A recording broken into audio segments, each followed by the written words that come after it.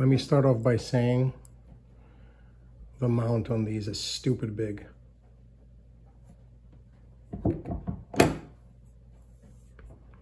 That's the distance from the edge of the rail to the edge of the sight. A little over 3/8 of an inch. I've had the chance to use these before on a friend's gun, and they worked really well. It has 2 apertures. It can only fold with the larger one open. And while I haven't measured these, I guess I can. I don't want to make this video too long.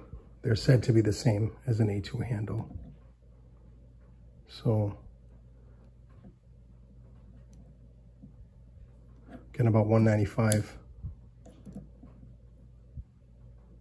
and about 75.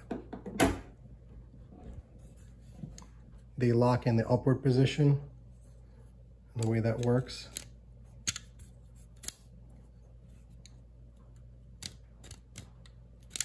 And it'll just ride. I guess it's like a little bit of a detent, this groove here.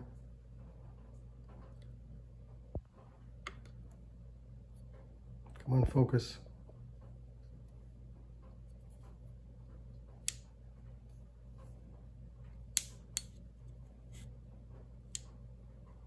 Kind of drops in this groove, and they lock in here.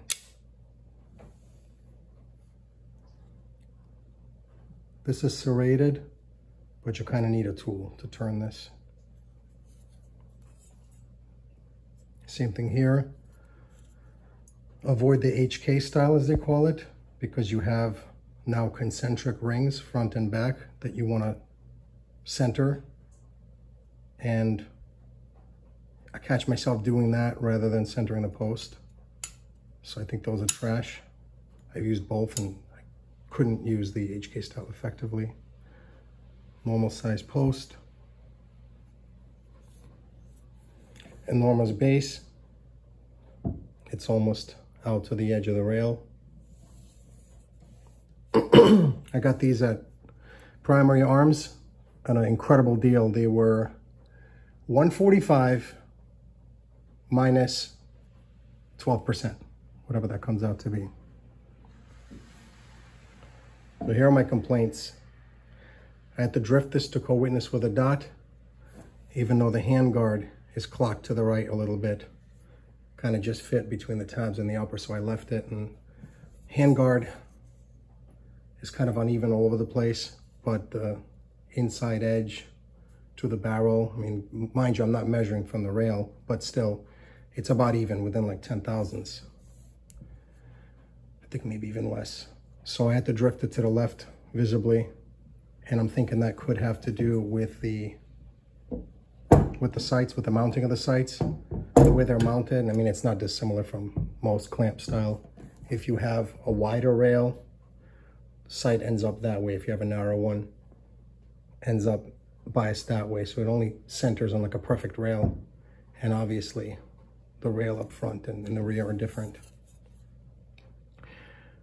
They came out of the package with some kind of white powder. Took me a few minutes to clean it off with a Q-tip. And then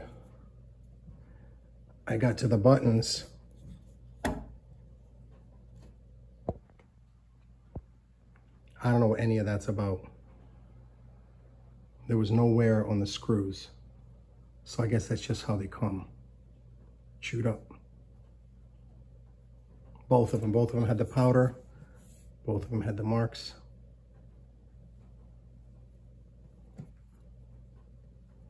I don't even know how that would have happened.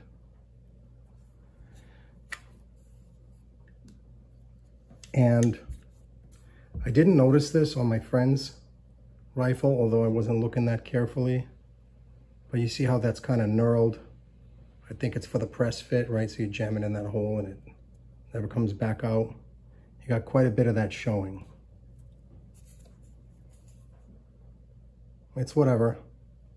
Just wanted you guys to see it.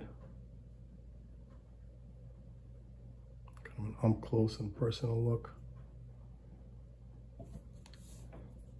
I don't know. I don't know that I'm really into them.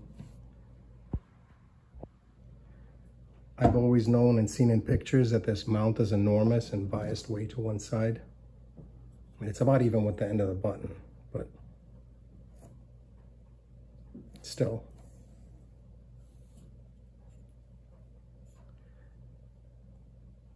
It's one thing to see it and even handle it, but to put it on your own personal gun, it's way the hell out there.